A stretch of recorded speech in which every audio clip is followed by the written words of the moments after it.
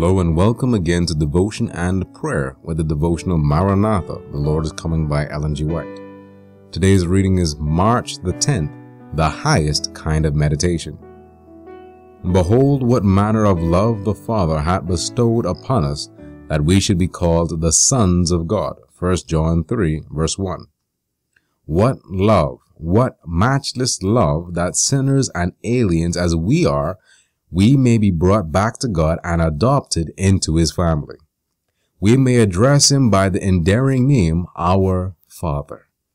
All the paternal or fatherly love which has come down from generation to generation through the channel of human hearts, all the springs of tenderness which have opened in the souls of men are but as a tiny rill or brook to the boundless ocean when compared with the infinite, exhaustless love of God. Tongue cannot utter it. Pen cannot portray it. You may meditate upon it every day of your life. You may search the scriptures diligently in order to understand it.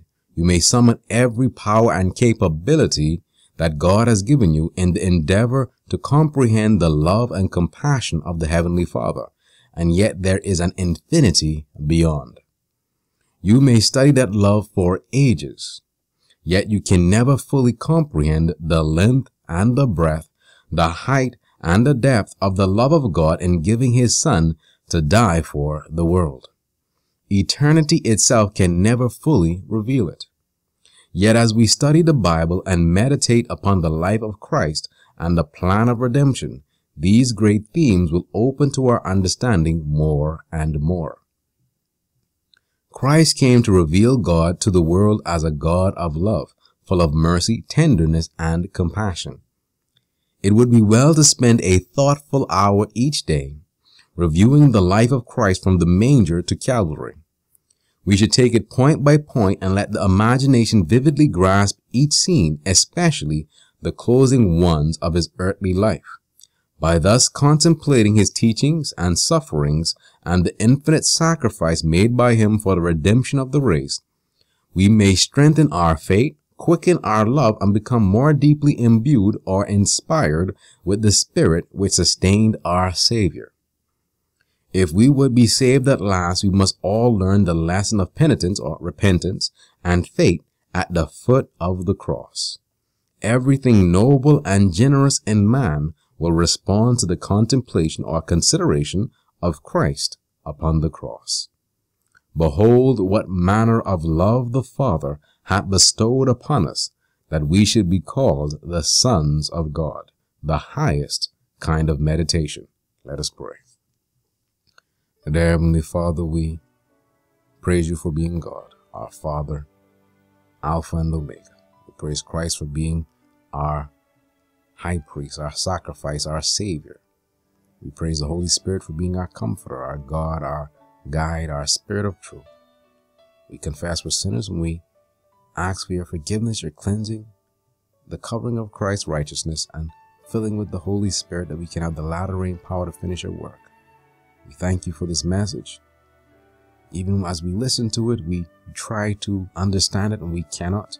That the love of God is beyond our understanding. We will never fully understand it. That